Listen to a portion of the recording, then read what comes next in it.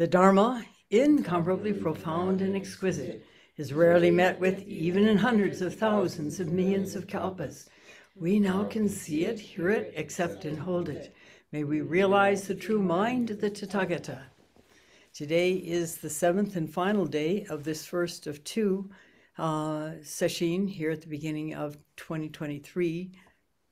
This is January 28th, and we are at Mountain Gate in northern New Mexico. And I'd like to share with you a little bit more of the writings of Mark Epstein, who is a notable psychiatrist. I'm sure he's quite a good psychiatrist, actually, and also a long-time Buddhist practitioner. His training is in Zen, but he also has had experience, at least in conversation, with Tibetan Buddhists, teachers and Vipassana teachers. And of course, the truth is arrayed in many different forms, just as people have many different forms. When Mark was in high school, as you heard yesterday, he asked his fellow high school students, all 47 of them, if any of them felt had a nagging sense of emptiness. And all but one, and that was the head football player in the high school, said yes. This is all from his book, and he's written a number of books, all of which I would advise you to go ahead and read, particularly as Zen students. This is from Going to Pieces Without Falling Apart. This emptiness that he spoke of is something that tends to plague everyone. And we fill it with whatever means seems closest at hand and most effective, although none of it is really, truly effective unless we get into spiritual work and go very deep into spiritual work and go very deeply into that sense of emptiness, which most of us hold at arm's length. There are many ways people escape. I don't need to enumerate them. Just recently, there's been a big brouhaha about the DEA representatives from the states in Mexico supposedly misusing funds. It's not 100% clear that that was actually going on, but nonetheless,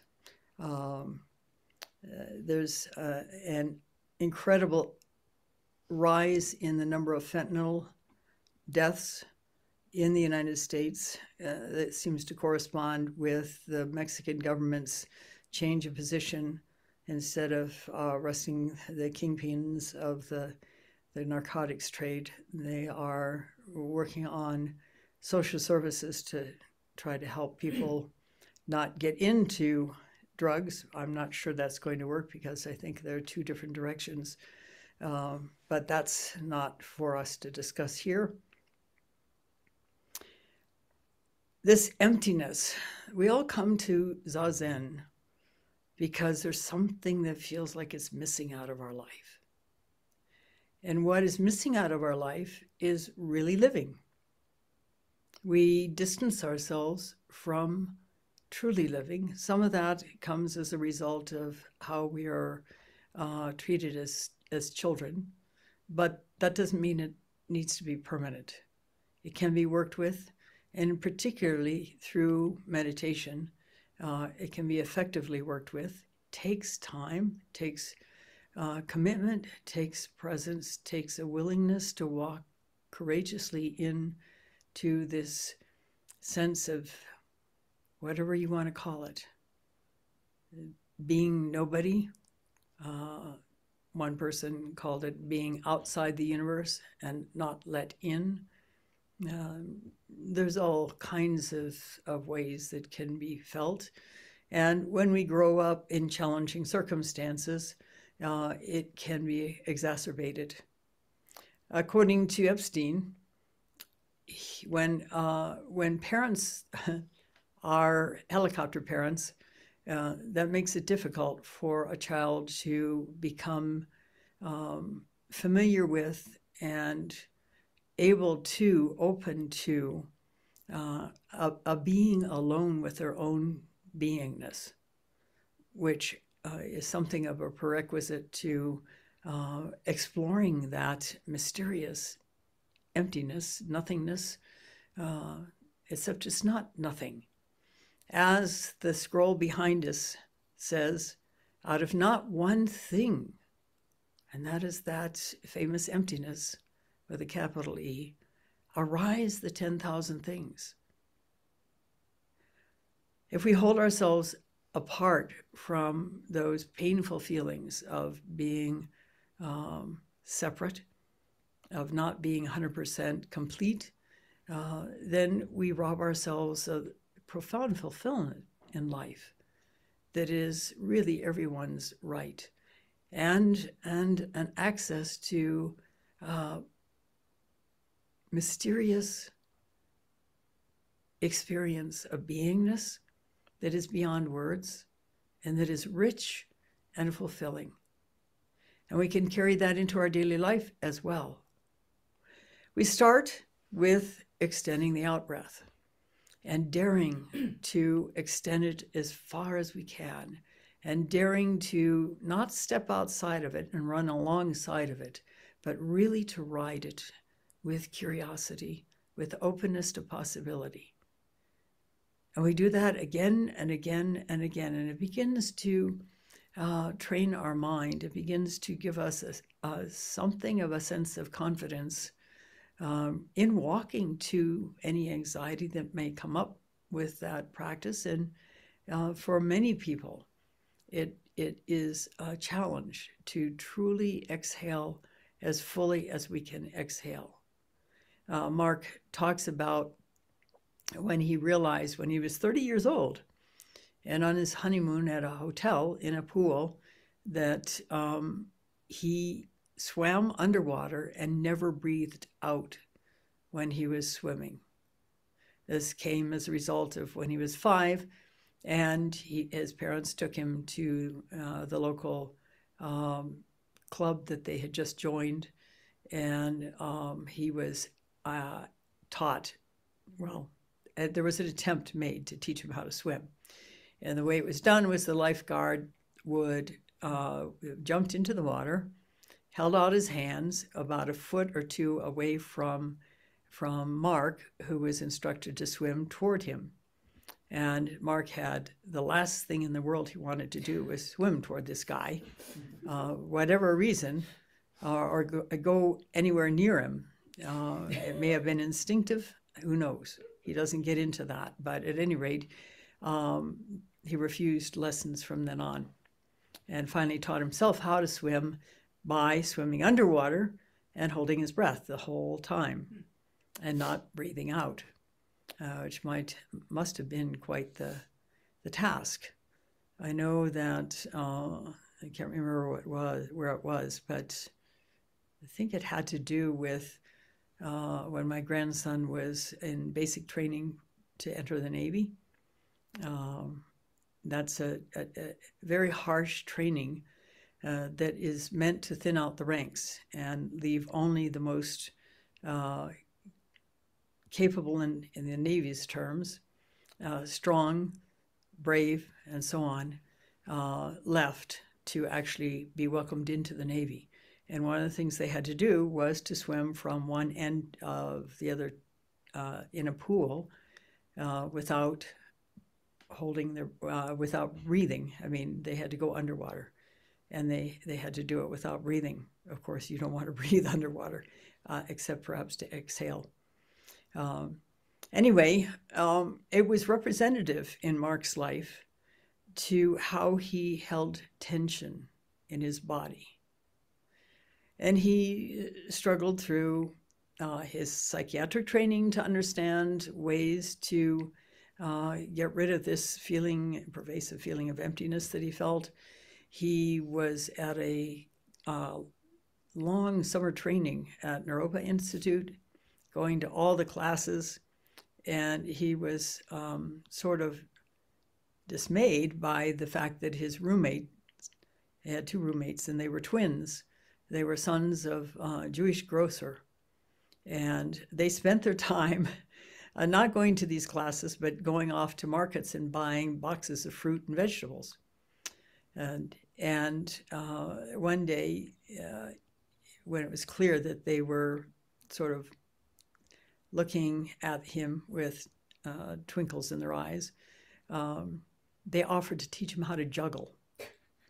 And so he did. It was a learning experience at which he had to concentrate. And he suddenly he realized as he was juggling that the tension in his shoulders had released.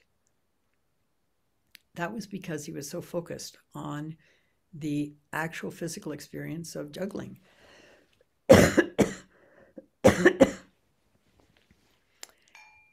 And this is what can happen to us when we forget ourselves.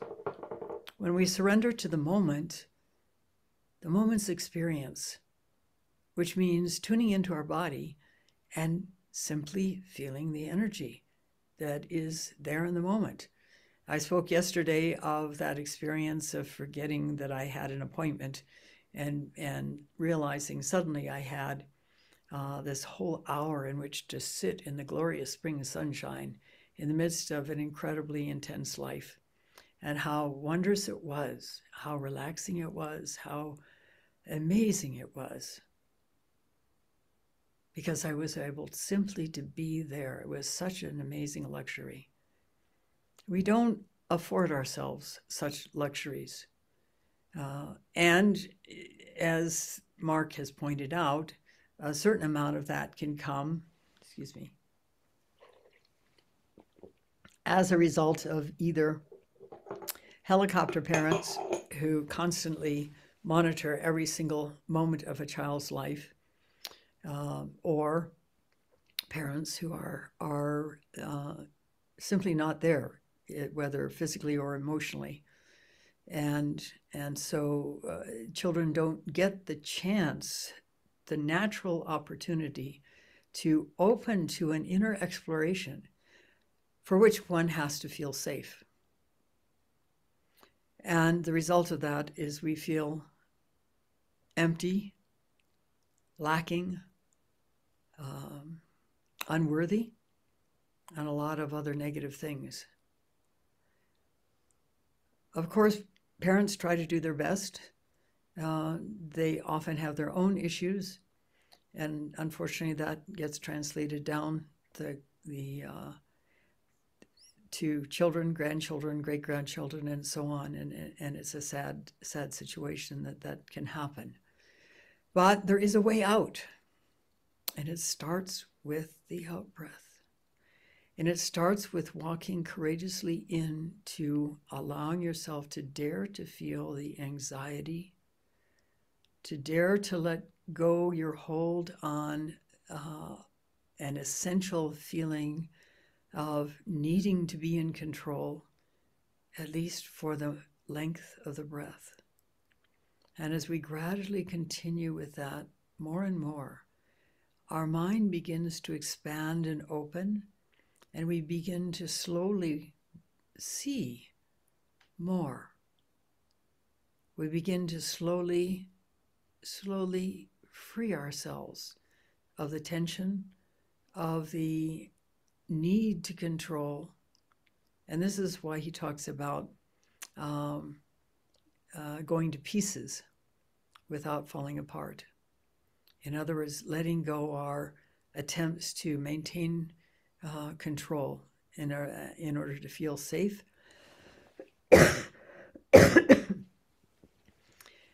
And it's essential if we are truly to become free.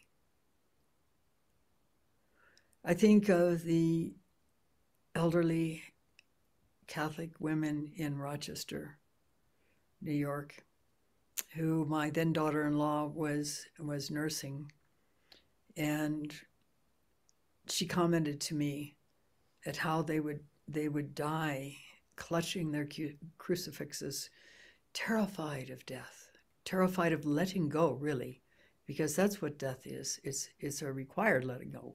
You have no choice. You are removed from your persona with death.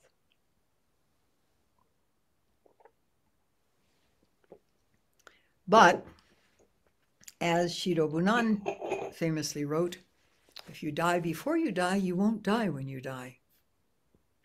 That means with every breath, you work at just becoming the experience of breathing out. And in that is a tiny little bit of dying, just a tiny fraction of dying, of letting go who you think you are, who you think you have to be, daring to be unsafe. Here in this beautiful little Zendo, in this wonderfully harmonious Sangha, it is safe to do so, but it may not feel that way because of our conditioning. And we gradually work on it, little by little. And over time, however long it takes, we begin to let go in very important ways. And in letting go, what can come up then is the feelings, the sensations that we have buried in order not to feel because they're so painful or so frightening. And then we have the second opportunity to walk into those sensations and allow ourselves to be with them. And curious, what might they reveal to us that we hadn't realized before? And not necessarily psychologically, not necessarily about something dreadful that happened to us when we were growing up, but something deep and mysterious, something freeing, something fulfilling. When we dare to open, this becomes possible. And I don't know why I'm coughing so much, except that my mouth is dry. I'm sorry to interrupt things so frequently here. Yeah, that would help. Thank you. I'm running out.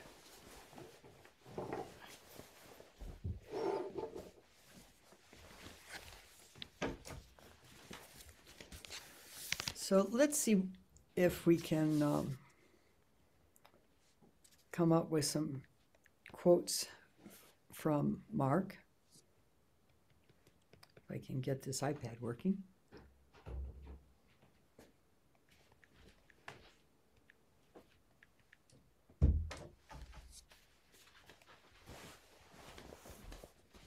Thank you.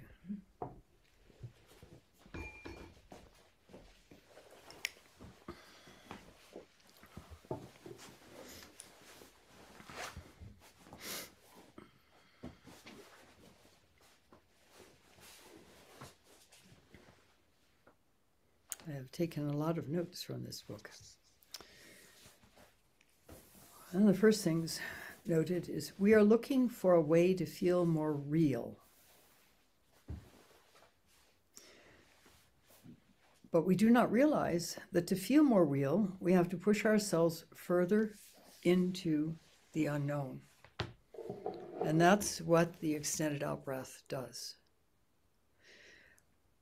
One person, more than one person actually, has said that they feel like they're a fake. They feel like they're an imposter. In a certain sense, the public image of us is fake. It's not real. It's a mask that we put on, a charade that we engage in order to feel part of the universe. And the irony is that everybody does that, with very few exceptions. Every once in a long while, one might meet someone who doesn't play that game. But most of humanity does. And it results in feeling empty, feeling like you something's missing, and something really is. It's a connection with being, and capital B. And again, a proven way to connect with that being is to dare to extend the out-breath and let go of this felt need of being in control, of being on top of things, of existing. And we can't do it by choosing to let go. The only way we can do it is by exhaling and opening to the anxiety that comes forth as we are doing so, over and over again. Becoming familiar with the sensation in our body of that anxiety, of that discomfort, not trying to avoid it through the many ways we have to avoid these things. And we gradually begin to feel more safe in that space of not knowing.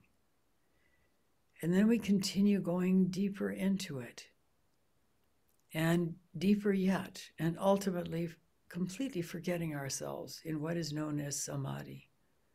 When we are completely one with that experience of the out-breath, with that openness to possibility, and we forget ourselves, that is a prerequisite for enlightenment. And enlightenment is what most people come to Zen practice for, at least overtly. What we really come for is some way out of this feeling of being nobody, of being fake, of being an imposter, of not knowing who we really are, and yet having a sense that there's something we're out of touch with, which is quite accurate. Because when we ride above life, we are out of touch with reality. We're living in a story, and the story is not completely fulfilling. In fact, it's largely unfulfilling. Yet, to simply be, 100% be, in a moment, even a short moment, can be amazing. And I bring forth again the story I mentioned yesterday about the elderly woman who, at the end of this incredibly tumultuous, frightening, terrifying day filled with death and uncertainty, as the Kobe earthquake hit in the morning. At sunset, she is standing on a pile of rubble, gazing at this amazing sunset, transfixed at the miracle of being there in this glorious sunset. This is available to us as well. She didn't stay there. I'm sure she went to try to find some way to house herself and make sure that her neighbors were okay, and dig right in to helping people survive that incredible experience. It's interesting that we at Sogenji, I was living there at the time, went several times a week, every week, beginning with the day after the earthquake, to help in whatever way we could relieve that suffering. The Roshi always went, and it depended on what was needed, what we did. At one point, we spent several days preparing donated vegetables from the neighbors to and taking these enormous woks that were probably 3 feet in diameter, and little propane tanks and burners, and taking it all to Kobe and setting up a little restaurant in the street, in the ruined streets, and feeding over 300 people with the food that was donated. We cooked it and served it, and people who were starving, people who had no homes, people who had lost their jobs, people who had lost family, were able at least to eat. Early on, just before that, we went And we engaged volunteers with trucks with cranes, for example, and we went to help clear the streets of all the obstructions that were caused when things fell down. And then we did the cooking. We did that more than once, I believe. And we also, at one point, the local police in Okayama, where Sogenji is, periodically donated bicycles that had been retrieved, that had been stolen or had abandoned, and donated them to Sogenji, which is why we could have bicycles there to get around in, and it was quite expensive to take a bus into town, which was not very far, and it was something like a $5, $6 round trip to go into town and back on a bus, and we just didn't have that kind of money. But we had these beautiful little bicycles that had been repaired and donated, and at one point we collected a whole bunch of them and transported them to Kobe to be donated to people who needed to have some way of getting around. Of course, the local transportation system was quite in disarray because of the destruction of the streets, the destruction of the rail lines, the destruction of the equivalent to the interstate. Everything was amazingly destroyed. But at least people could get around with bicycle. We did various other things. And the last thing we did, interestingly enough, was 6 months later. By then, they were beginning to repair the Shinkansen tracks. I think they were beginning to repair them quite before that, but they finally were getting them repaired 6 months later. And a lot of clearing had been done, a lot of work to restore the city to the degree that could be restored had been done. But there was one pervading problem still remaining, and that was the population that had been impacted by that severe earthquake were devastated. The men were wandering around deeply depressed. They had lost jobs, they had lost family, they had lost homes, and they didn't know how to deal with it. The women fared somewhat better. Somehow there's something about women that were used to stepping in and adjusting, perhaps because we need to, being the child bearers. And so it was decided that, in fact, we were asked to do this. A group of actors and actresses gathered together to help lift the morale of the people of Kobe who had been so badly impacted. And they asked us to do something. And so we came up with this skit, which was a foreigner's first day in Japan. And it was hilarious. They performed it before us, before they went to Kobe and did it in public. And it was just amazing.